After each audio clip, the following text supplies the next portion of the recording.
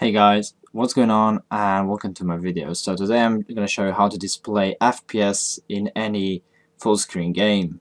Now I'm not going to be using full screen just because I cannot record it with Camtasia, but other than that it's going to work. So first of all you want to open your Steam menu and then go to Steam, click settings and then go to in-game section. Now in in-game section you want to select where you want your FPS to be. I prefer top right, and I also choose high contrast color, which is going to be light green, and I'm gonna hit OK. Now I'm gonna open test game. This is gonna be Paladins.